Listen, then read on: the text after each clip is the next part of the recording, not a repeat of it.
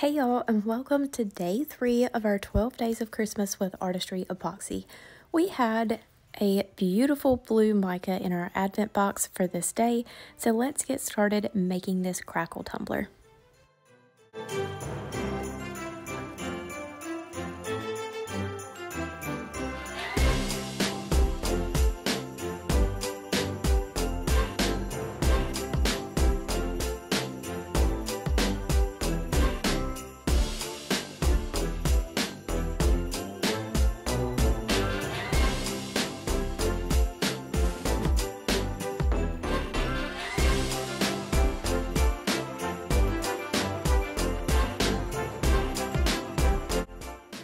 So, funny story, I started with a true 22 from the Still Magnolia, and we were going to put a nice dome lid on top of this, which is the cafe dome. Well, once I had epoxy on this tumbler and it was ready to go for our design, for whatever reason, I had started the extra small dome lid that fits on a 24-ounce plump. So I sat this one to the side after I had glittered and epoxied and started over with a 24-ounce plump from the Still Magnolia. So that is why this tumbler is different than the one that we are going to be finishing in the tutorial. But in the end, I didn't finish the dome lid, so it wouldn't have mattered anyway. I do, however, plan to finish that dome lid for the 24-ounce plump that we use. Just Christmas chaos and life, you know, it's hard to give the full attention. So anyway, we are using a makeup brush to apply this COLORFLEX Color Fix paint. It is a paint, primer, and adhesive all in one, and for this tutorial we are going to be using it as an adhesive. I've had lots of questions on how to apply these paints and how they work. The biggest thing that I can just preach to everyone is do thin coats. If you do thick coats of paint, you're going to get areas that sort of clump up and crack. And really that's with just about any paint. You can't expect it to perform at its fullest if it is glumped up on your project. So make sure that you are using a makeup brush. I usually use the all over or a blush brush. These give excellent coverage without being too large of a brush that don't go really well over the edges. White is one of the hardest paints to hand paint on a tumbler, and as you can see, we have incredible coverage with just 2 thin coats of this Color Fix paint. And on the second coat, I'm immediately going to go in with my glitter. I allowed that to sit for about an hour and then went in with 2 light coats of a matte clear spray paint, and then I gave it 2 coats of epoxy. I have sanded my tumbler smooth, and then we are going to add on our Crackle stencil. I used this in one of my past tutorials a couple months ago, so I will link that down below on how I resized this to fit the tumbler. I was having some major issues with Design Space. I actually think everybody was. So I did not record this because it was lagging super awful, and it would have been a very long video just to show you how to resize this. So I'm going to take my stencil, put it right in the center of my tumbler, wrap it around, and make sure all of these little pieces have flattened out really well. You don't want any lumps or bumps in there that your paint and glue can seep through.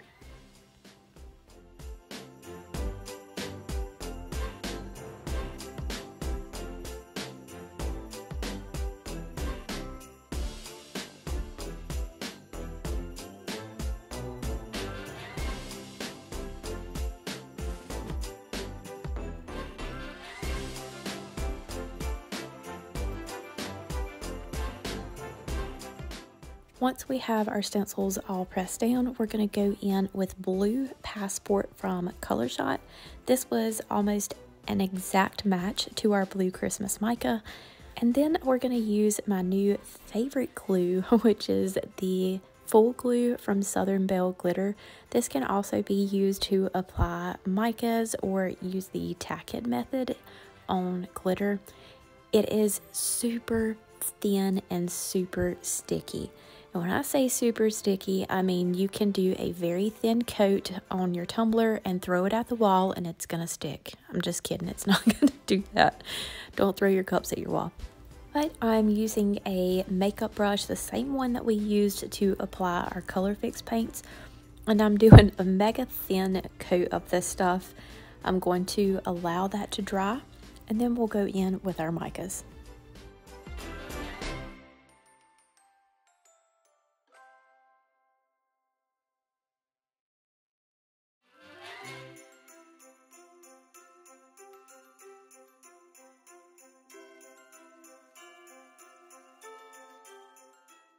I was smart and put on a glove this time. I didn't feel like being covered in mega mini blue sparkles for the rest of the day. I highly suggest you do the same because this blue is super pigmented, as you can see, so it will most definitely stick to you and anything that it gets on.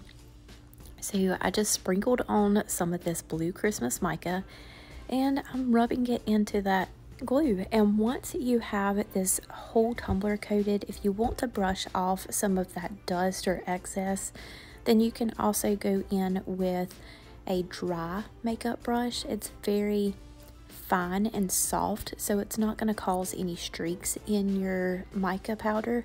So you can go in with a makeup brush that is dry and brush off any excess mica powder that may be on your tumbler before you seal that in.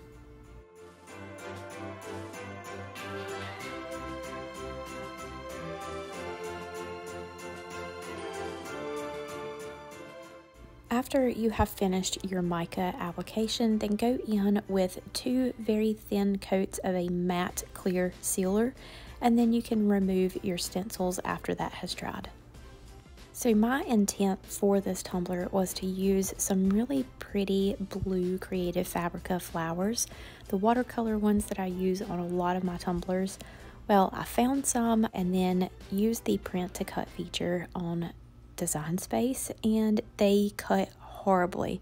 There were so many tiny elements, and I remembered after that that I had some of the blue florals from the Susanna Renaud or Glamour Tribe Customs rub-on transfers from Southern Belle Glitter. So I gave this tumbler a coat of epoxy and then added on those florals, and it just wasn't working for me. Although they were absolutely beautiful, it didn't fit the tumbler, if that makes sense. So I sanded off the rub-on transfers and headed over to Creative Fabrica, my favorite place to grab files and images, and found this absolutely beautiful winter frame. It looks so elegant, and I thought it would be perfect for this tumbler, especially since we had intentions of doing a bling lid. So I grabbed that and went on a search for a winter scene to put in the center, and I found this beautiful deer. Oh my gosh, it is so pretty. So I resized the image to 3.5 inches, and then I just overlaid the frame and resized it until that little circle in the center acted as a outline or an offset for our deer. Since our tumbler at this point has been through it and is heavily sanded, I am going to seal this prior to adding it onto our tumbler using the COLORFLEX glitter glue.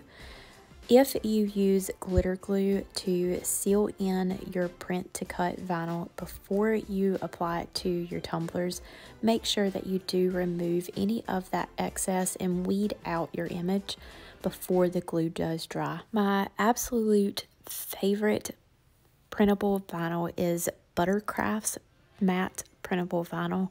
I will have it linked down below for y'all. It is from Amazon, and it is the best that I have ever tried, and y'all know I have used a lot of printable vinyl in my tutorials. So I added our frame on first, minus the little offset in the center, just so I can make sure that I get that centered up perfectly. Then we can add on our print to cut image and then go back in with that offset or overlay. Since we will be taking a transfer tape over top of our printable vinyl, you want to make sure that you take near almost all of the tack away from your transfer tape. So make sure you stick it to the wall, stick it to your clothes, whatever you have to do to remove a lot of that tack, and then it is safe to use on top of your printed vinyl. After I had our image on, I didn't feel like the tumbler really was tied together, if that makes sense. So I added the first of the 2 final layers of epoxy to the tumbler. I got it covered really well. And then I'm going to take some tinsel from COLORFLEX and add that to the remaining parts of the tumbler just to pull that gold all the way around and tie everything in together. And I completely forgot to mention that when I put epoxy over top of our blue mica, I did add in some of the Christmas cookie. That way it would give it a little bit of a snowy look. So if you see that reflective blue flakes on top of our blue mica, that is the Christmas cookie. I gave this a light sand and then a final coat of epoxy on top of that, and this one was complete. To cause me so much trouble, this one is probably one of the favorites that I have done in all of my Christmas tutorials. I love how this turned out. I'm obsessed with, outdoor life and animals. So I'm really drawn to this one, and I might keep it for myself. If you did not get your hands on an advent box, they are still available on the Artistry website. I will have that link below for you. And you can also play along daily at the virtual advent calendar on their website to take part in the daily deals and grab one or both of the items shown in this tutorial. That is all for today. Thank you all so much, and we'll see you next time.